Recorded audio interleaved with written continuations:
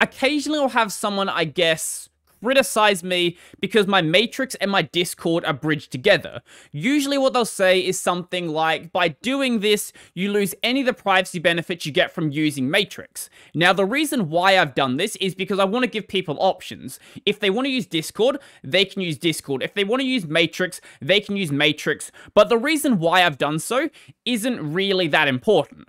What I want to talk about instead is this weird idea that I've seen some people have that privacy can actually exist in a public chat room. Not even just a public group chat, but in a lot of cases, a group chat in general.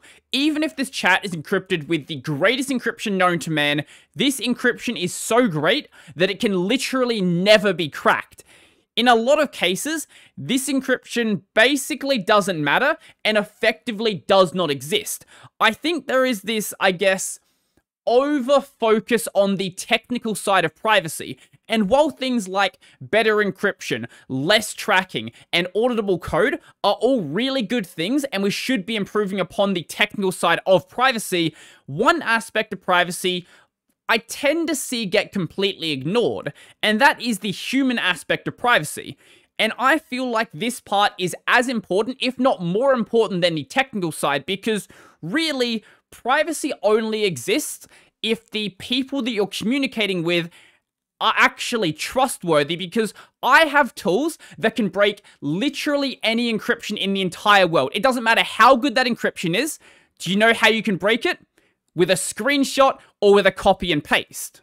Now, that doesn't mean that encryption isn't important in a chat context, but we'll get back to that in just a bit. What I want to talk about first is what encryption is actually good at, because I think this is sort of, I guess, a mismatch of problems. So, what encryption is good at is making sure that when you send a data packet from point A to point B, that anyone trying to snoop in on that network can't just go and see exactly what's inside of that. So if I was to send I don't know, some unencrypted plain text, anybody looking at that can see exactly what we're sending. But with that being encrypted, they either need to know the keys to decrypt it, or they need to somehow break the encryption. Assuming this encryption is good and actually works, having access to this encrypted data without having the encryption keys is basically useless, and that's the entire point. But if you actually want to use the encrypted data to do something, you first need to decrypt it. So let's say, for example, you have a website, and this website is a shopping site, so you're going to want to be able to take things like credit card information. When the user goes and inputs this information onto the web page, they're going to be doing this in plain text. On their client, it's going to be in plain text. When they want to send it to the web server, that is then going to be encrypted, and then once it gets to the web server is going to decrypt it and do whatever processing it needs to do on that. I don't know, checking if the credit card is valid, things like that.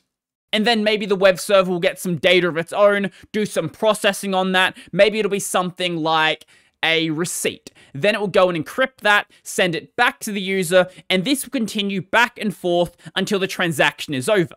And for shopping, this system works quite well, because there is one party on both sides, and it is in both their best interest to make sure the private information isn't made public. So in the case of the credit card information, no regular person wants to put their credit card information out there. In the case of the business, if they go and start releasing credit card information, that will be really, really bad for their reputation. But this is where problems start to arise with a group chat. So someone in the chat is going to write a message or send a video or send an image, something like that, and that is going to be encrypted and then sent to all of the individual clients connected to that chat. Then those clients are going to decrypt that information and have an unencrypted version of that message. Now, anytime that data is decrypted, this should be done in a safe location, otherwise it becomes a potential privacy and security risk, and the amount of encryptions and decryptions along a chain should be as minimal as possible, preferably only one encryption and only one decryption, so from point A to point B. If, for example, you're sending a message from point A to point B, and there is a server in the middle that decrypts it and then re-encrypts it, you can probably assume that something weird is happening on that server. For example, I don't know, remember the Zoom situation where they were sending out private keys from the central server? But in a good encrypted chat, it's going to be encrypted by the client who sent the message, and then this message is going to be sent out to everyone else in the chat.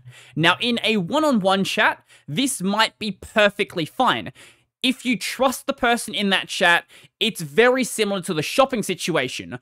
But every time that you add a new user into this chat, it becomes much, much harder to trust the chat as a collective entity. For a private chat, this is at least somewhat maintainable. You can vet the people who enter the chat and hopefully minimize the chances of data being leaked. But ultimately, there's no way to really stop it.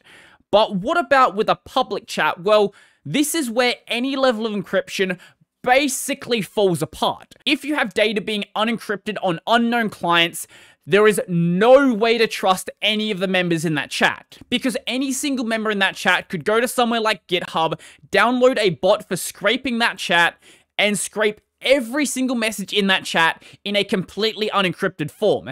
Even though when that data was being sent, it was encrypted, because it needs to be unencrypted on the chat client, the encryption effectively does not exist anymore. And that leads us into the question of how do we actually fix this?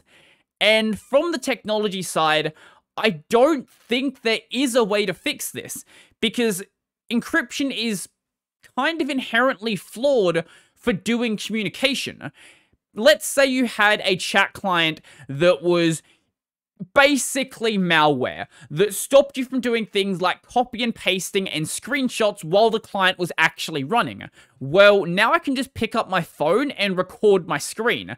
Or if it's something that has an open protocol, well, now you can make a new client that doesn't have those problems. And I think that we're completely missing the point of this if we're trying to solve this with technology, because this isn't a technology problem. I don't think that truly private encrypted conversations can actually be done. The only way to even get close to this is knowing who you can actually trust. But even then, you cannot fully trust that any person is not going to find a reason to leak whatever you say.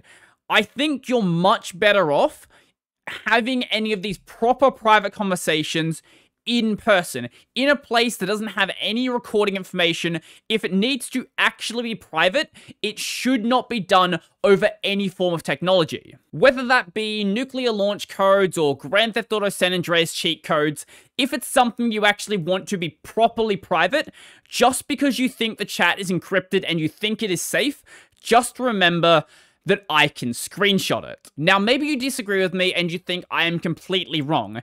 If that is the case, I really, really do want to hear why. I've been thinking about this problem for quite a while, and I really cannot see a way that encryption can actually make a chat properly private.